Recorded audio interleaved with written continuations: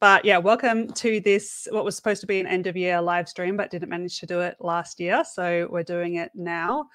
And wanted to do this live stream to talk about the big themes that I observed in my 2023 from my YouTubing and in the podcast that I co-host, the Uptime Wind Energy podcast, and also through the consulting engineering work that I do through my company, Pardalo. So I wanted to ask you guys, what do you think were the big energy transition stories of 2023, or do you maybe have a prediction for the next year? I usually don't like to make predictions for the year ahead because I just find it's not really enough time to make a prediction that's interesting but also accurate, because anything that's going to happen in 2024 is probably already set in stone from what happened last year, so it won't be exciting to anyone. But maybe you've got a bold prediction to make. So I'll just start by thanking the sponsor of these live streams, which is WeatherGuard Lightning Tech. WeatherGuard Lightning Tech. WeatherGuard make strike tape, a retrofittable lightning protection system for things that go fast, like wind turbine blades and aeroplanes. Okay, so I just wanted to also start with a mention of Everything Electric Australia, which I posted in the comments. I'm going to be there this year like I was last year. This year is promising to be even bigger and better than it was last year. Yeah, so anyway, I was talking about Everything Electric and the sessions that I'm going to be doing, EV myth busting, what's next in the energy and transport transition, what are the best opportunities to decarbonize business, and the next wave of new battery chemistries. And the cool thing is that you can use my discount code, which is EEROSIE, Rosie, and get a 20% discount. And Everything Electric are being really generous and sending all the money from ticket sales using that code back to me. So you can really support Engineering with Rosie if you buy tickets that way. So yeah, also would love to see, some of you guys there in person. I saw a few last year, and it's just really cool to, I don't know, there's a big difference between talking from behind a screen and actually seeing people in person and getting to chat. Okay, so I have a cool comment that I just want to raise here from Ping Nick. Some reports that sodium already is as good in life cycle as LFP batteries, mundane detail to some, but worth keeping tabs on for me, etc. And that is worth keeping tabs on. I am supposed to be getting a tour of a large sodium ion battery sometime around the middle of the year. So that will be a topic to include in the video that I hope to make about that. Okay, I just got to bring up the screen again. Everything seems to be working this time, although maybe I just jinxed it. Window, this one, share. Okay, so cool. All right, well, let's move on to the rest of what I wanted to talk about. So the first category I wanted to talk about is the podcast that I co-host each week with well, we're not all listed on here, but with Alan Hall and Joel Saxon, and also Phil, who's not there. And so the big themes for 2023 in the podcast were wind industry woes. So what I wanted to share was this recent report from CSIRO, Australian Science Organisation, and every couple of years they do a gen cost report where they look at the cost of different ways to generate electricity. And it's an interesting report because they also include supporting technologies that you need to integrate a lot of variable renewables, so like transmission and storage. But the part of it that I wanted to show for this was that this little chart which shows how much the different generation technologies have increased or decreased over the last couple of years. So the light blue is 2023. Hold on, no, it's this one that I wanted to show. The light blue is the cost increase or decrease from 22 to 23, and then dark blue 23 to 24.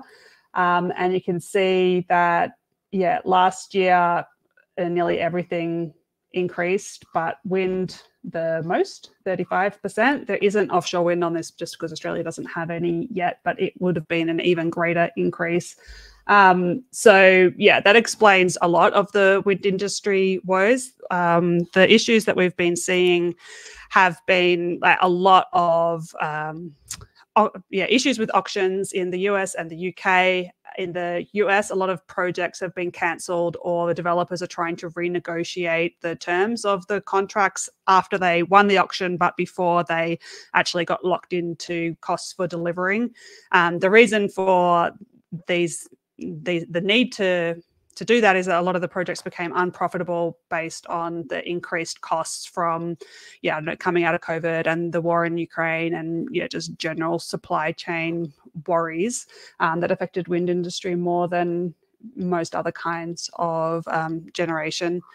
And I actually saw that in the US, I think it's up to 50% of auctions or projects won at auction either cancelled or being renegotiated. So it's a huge big deal.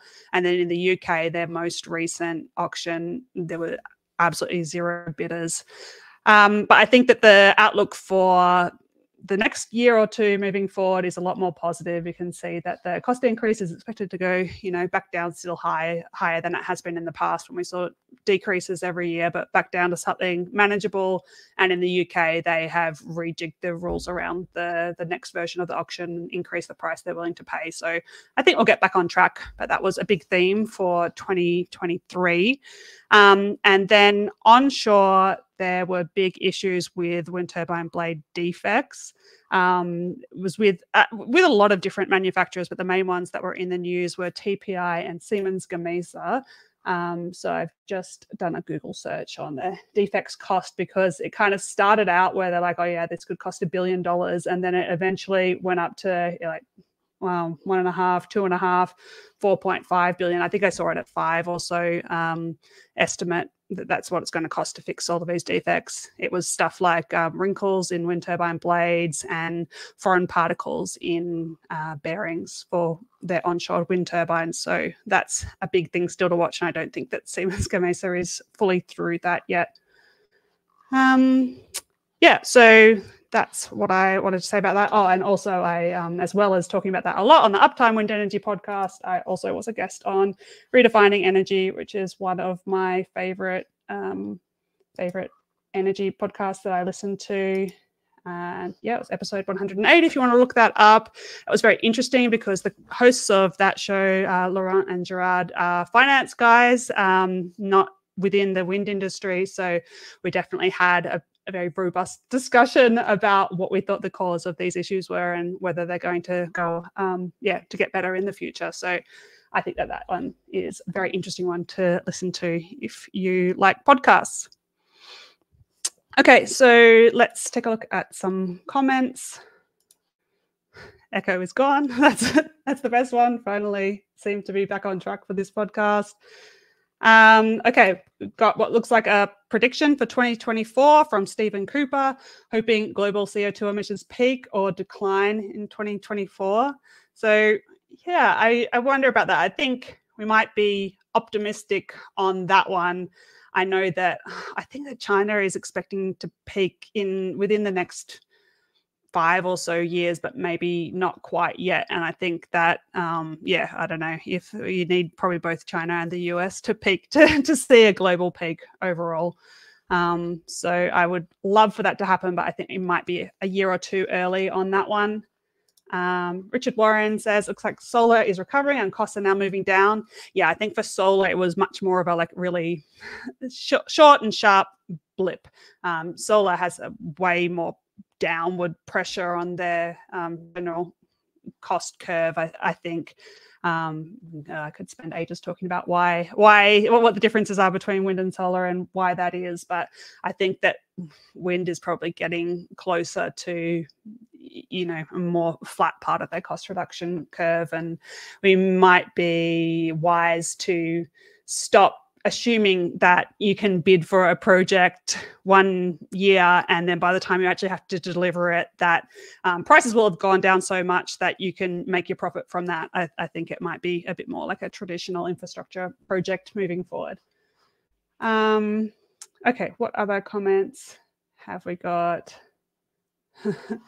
Okay, prediction for 2024 from Alan Hall, my podcast co-host. Hi, Alan. 2024, Australia gets a wind manufacturing facility. I'm sure we will of some kind. I'm always so skeptical about Australia and what they call manufacturing, and I'm super cynical about that. Like, yeah, sure, we'll probably make some tower sections or more than we do already or something like that. But anything major, I would love to see that, but don't think so. Okay. And one from Nadeem Ahmed. What do you think of Australia's battery investment scheme? I think that Australia is starting to realize what needs to be done with batteries. I am really excited about adding getting more of the battery manufacturing value in Australia. We already mine most of the minerals that go into batteries, and I see a lot of really good projects at the next stage, a little bit of processing. I think that's a really good step, and I am starting to see some sensible government support related to that. So yeah, early days, and I don't know, we've had so many times, I've been an engineer for nearly 20 years, and you constantly see governments try to encourage manufacturing in Australia, and it never works out. But I do get the impression that we've got such a good potential, and we might be starting to see some capability to take advantage of that. Okay, one more question, which I never normally discuss this. Ali says, I was shocked to learn Australia has no nuclear power. What's behind this? It is illegal in Australia. You can't actually, according to the law, we can't have any nuclear power. So we'd have to change the law to get that. I don't know. This is the reason why I never talk about it, because you open a big can of worms, and it's all political and complicated. But basically, we would need a change in law. We've got, two major parties, the left and the right. Left are pretty anti-nuclear. The right say that they're pro-nuclear, but they're only ever pro-nuclear when they're not in government. So, they were in government until a couple of years ago. They had 10 years in government or thereabouts, did nothing towards starting a nuclear industry. And now that they're in opposition, they won't stop carrying on about starting a nuclear industry. So I don't think that anybody thinks that that's a legitimate solution for Australia. The fact is that we're going to have 82% renewable electricity in Australia by 2030, which will be wind and solar, plus the hydro that we've already got. And that is way sooner than we can get any nuclear industry up. So by the time we would have any nuclear power, we, would have gone most of the way to a renewable energy system anyway. Nuclear and variable renewables don't play that well together. And then the final political thing that I will say is that I think most countries that have nuclear power also have nuclear weapons, and Australia does not. And so we don't have that kind of natural subsidy. So that's what I will say about nuclear. I'm considering making a video about nuclear in Australia to make some of those points a bit better. H2 Riders commented, nuclear is slow to build and too expensive. And I think that is a good summary, as long as you include compared to wind and solar and energy storage, because the fact is Australia just has those things in such abundance. That's why nuclear doesn't make sense here. I'm not anti-nuclear at all. I just, compared to the alternatives that we have to have a zero emissions grid, we will get there faster and cheaper with the other stuff than nuclear. So that's my comments on nuclear, which, like I said, I usually just ignore any comments related to nuclear, but there you go. I felt like doing it today. Okay, so next topic that I wanted to do for my 2023 was the consulting work that I do. And in consulting work I do for my company, Pardelote, one of the big themes of 2023 has been long duration energy storage. So there's a lot of my clients are looking into all sorts of long duration energy storage technologies. And there are a lot of projects actually underway now in many categories. So it actually, maybe this is a prediction that I will make for 2024, is that 2024 will be the year of long duration energy storage, because a lot of things that are kind of in place now will be coming online in 24 or shortly afterwards. So let me show some of those projects now. So in Australia, we've got the 250 megawatt Kidston pumped hydro storage project. This is a really cool one for a few different reasons. So it's already in construction. It's supposed to be completed in 2024. And assuming that it is, it's going to be the first pumped hydro project completed in Australia in 40 years. The other one in construction at the moment is Snowy Hydro 2.0, and that is just, delays and delays and delays. So I'm pretty sure that Kidston's gonna win. It's also the first one ever to be completed by the private sector. All right, so that's there's other pumped hydro stuff happening now. I was feeling, until I started researching pumped hydro for my consulting work, I was feeling really negative about it because Snowy Hydro gets all the press and it's just going so badly. But when I looked into it, it seems to be just Snowy Hydro that's going badly, and a lot of the smaller projects seem to be going well. And I think that's really good news, because that's how you get the really big bulk of that puts the long duration energy storage. Okay, so next one I want to talk about is iron air batteries. So Form Energy has entered into an agreement with Georgia Power to deploy 15 megawatts and 1.5 gigawatt hours. So that's 100 hours of iron air battery in Georgia. That's the state in the United States, not the country. And that's projected to enter commercial operations in 2026. They've also partnered with Xcel Energy to deploy iron air batteries at retiring coal plant sites in Minnesota and Colorado, and they're both 10 megawatts, 1,000 megawatt hours. And those ones will be online hopefully a little bit earlier, 2025, subject to regulatory approvals. So that's really interesting. I would super duper love to go do a tour of Form Energy and take a look at their battery and how it works. I've heard a few interviews with one of the founders, and I just love their approach that they have to solving this problem and technology development. So if anybody knows them, knows anyone from that company and can hook up an introduction, I would love to make a video on that. Okay, next technology I want to cover is for long duration energy storage is compressed air. So Hydrostore has a few compressed air projects, and one of them is in Australia at Broken Hill. They have a 200 megawatt, 1600 megawatt hour project planned for Broken Hill. What I was saying about this project at Broken Hill is that they're building this energy storage in preference to upgrading transmission. So I think that is very topical at the moment, because around the world, people are finding it hard to build transmission projects. And I think it really exemplifies that aspect of the energy transition, that everything kind of interrelates with everything, and problems and solutions aren't always obvious.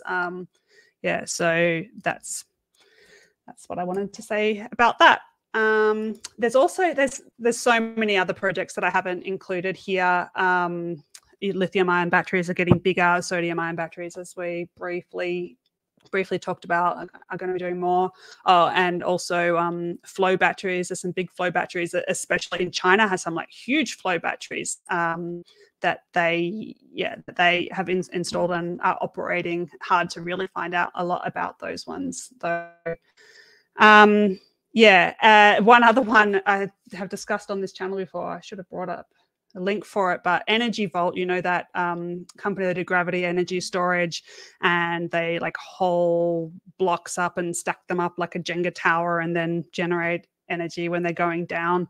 And then, if you follow the company, they seem to have quietly pivoted away from that into just, regular battery energy storage. But they do actually have at least one, maybe two really big versions of their big block stacking crane winch generator thing planned in China. So again, it's really hard to actually see a lot of details of projects that happen in China, but it is interesting to see that somebody wanted to buy their crazy gravity energy storage project. Okay, so that's all I wanted to say about long duration energy. Let's see what comments that we might get. Okay, here's a good one. Another one from Nadeem Ahmed. Oops. Do you think Australia will be able to make a green steel industry by the 2030s? Yes, I do think so. I'm optimistic about this one. Green steel is another topic I am going to talk about later in this live stream, though not in Australia. I think it is by far the preferable way to use all our green electricity, and our iron ore, makes more sense to, instead of digging up the dirt, sending it to China, buying the steel back again, and then taking our renewable energy and turning that into hydrogen and shipping it off. It makes much more sense to just make the steel here and keep it here and send it around the world. So I, one, think that we need to do this, and two, I am actually legitimately optimistic that we will do that. Okay, so the final category that I wanted to talk about today for my 2023 was YouTube.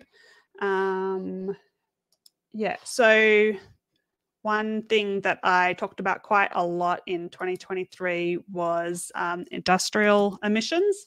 So I did video on on industrial heat. This one, if you haven't watched it, then you can in the near future, I hope. But I also did like aluminium and cement and what else? Steel. And I have started to see, this topic's been really interesting to me for a while, I think, because, I worked for so long with renewable electricity generation. The industrial emissions was kind of new and exciting for me and just personally interesting. So I've been making videos on that for a while. We can take a look at a couple of companies that I've covered on the channel before. There's been some good progress with steel. So there's a couple of companies that have done some fundraising recently. So the first is Boston Metal.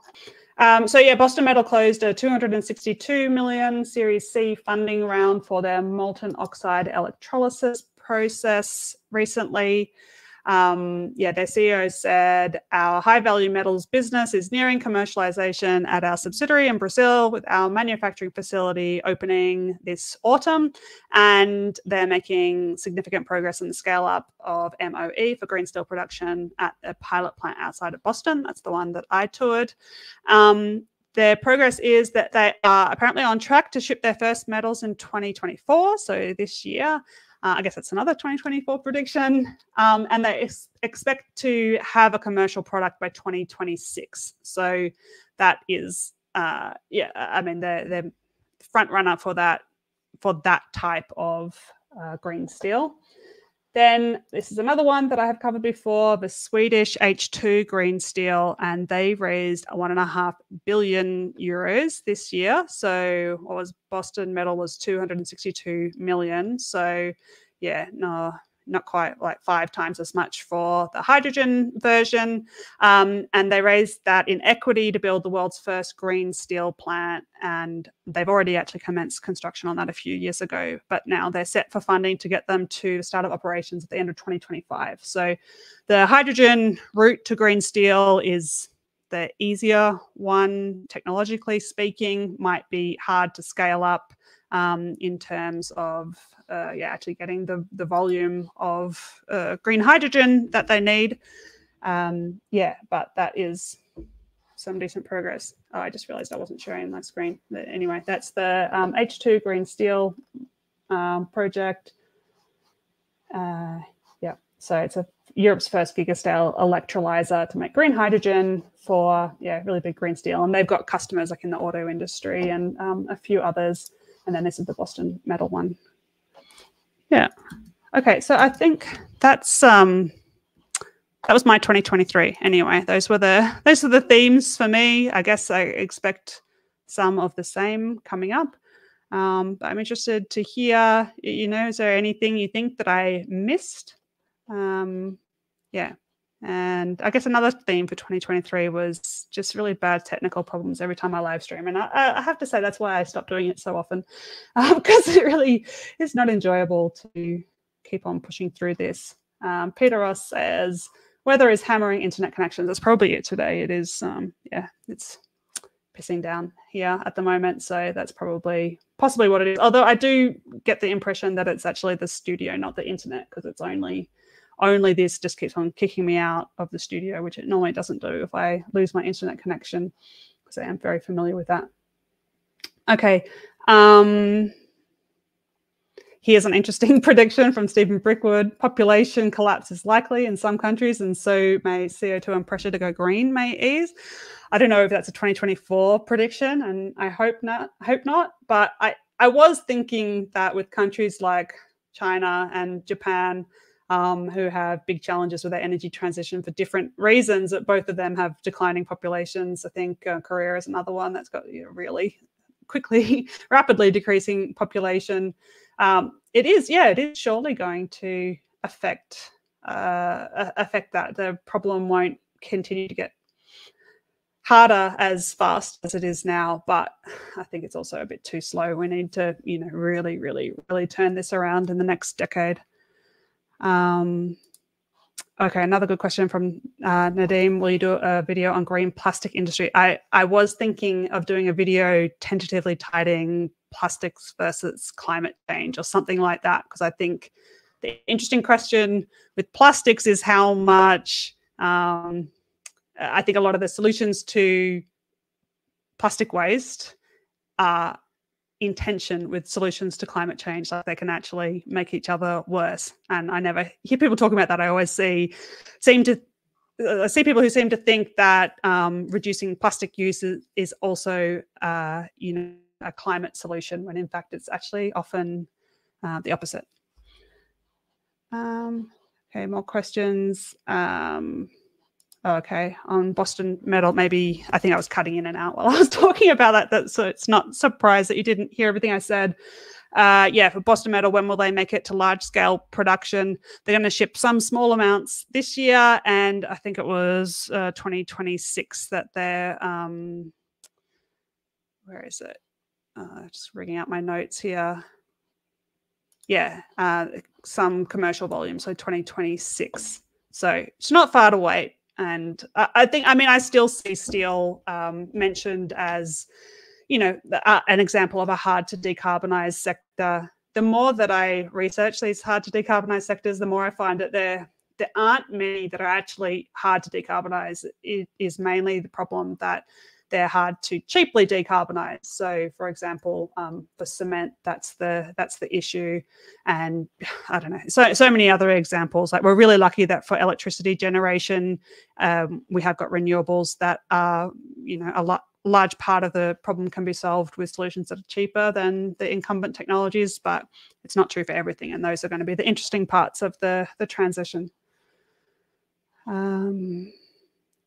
Okay. This one from Precious. Catch you later with the edited version. That is absolutely fair, but it takes a couple of days to cut it all out. So, yeah. All right. What else have we got in the comments? Stephen Brickwood says off-grid for the home may be a real option as EVs and rooftop PV roll out. I think, yes, people will be going mostly off-grid, but you can't beat the grid for emergency use. It's a really, actually, maintaining a grid connection is a really cheap way to get that reliability for your occasional, sunless week or whatever. So yeah, I think it will be a theme for, I don't know, maybe not this year, but maybe in the next few years, we are going to have to think of more just ways to pay for the electricity network rather than at the moment. I think in most countries you pay along with your usage. So if you use very little electricity, you pay very little for the electricity grid, but it's not a fair way to do it if, people with rooftop solar are only using it on occasion. It's immensely valuable to them and they'll be paying almost nothing. So I think we are going to need to see some changes to that. Okay, prescient question from Alan Hall, which I think you might be using. We spoke earlier today, and I think that he might be using some insider knowledge to ask this question. What about blade recycling for 2024? that is the topic of my next video. I'm currently editing that. There is some really, really exciting progress in wind turbine blade recycling coming up. A lot of the manufacturers have made real progress on projects related to that. And yeah, the video goes through, well, it goes through why the problem is hard to start with, then all the different ways that you can recycle wind turbine blades, or people are trying to, and then finally actual progress towards that goal. So you can look out for that. Okay, there's too many comments to get through now. I will read them all before I close this window. Thanks so much to everybody who joined and persevered through all of these technical issues. That's got to be surely a world record for technical problems in a live stream. I have to give a big thank you for the Engineering with Rosie Patreon team who supported the whole 2023 and will support 2024. It's a big it makes a big difference. I actually just went through the financials. I shared that information on my Patreon page.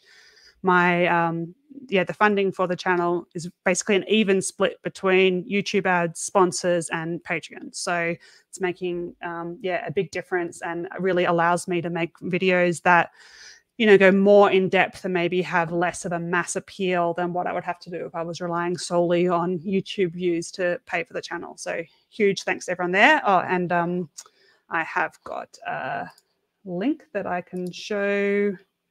Where is it? There. You can join Patreon at that link. I don't know if you can see that. It's also in the description. Thank again, WeatherGuard, the sponsor of these live streams. They also have a great tech newsletter, which you can sign up to with a link in the description. And of course, a podcast, which I've mentioned several times. We talk about all kinds of clean energy tech news, and the latest one was on some of the topics I mentioned earlier: New York's delayed and cancelled offshore wind contracts and the effects that that's going to have on future electricity demand. And if I recall correctly, in this episode, I actually go off on quite a lengthy rant about New Yorkers being childish about new energy sources, thinking that they can just rule out offshore wind, onshore wind, nuclear, new transmission, and rule out all of those and still think that they have a viable path to be able to transition away from fossil fuels. I think that some people need to get real and start negotiating properly to make their energy transition happen rather than just talk about it. We also talk about new port facilities and also a bit about wind turbines and bird collisions, and a new project to do more of the idea of painting a blade black to reduce bird collisions. So more evidence will be found whether that works or not. That's it. So thank you very much for everyone that stayed and persevered through the problems. And I'll be back for another live stream in a few weeks. I want to do one with on industrial heat with Paul Martin, who's been on the channel before, who works a lot with those kinds of technologies and has, for decades. So yeah, if you have questions for that, then put them here or in the industrial heat video. And if you have suggestions for future videos for this year, then please put them in the comments too. So thanks, and I'll see you later.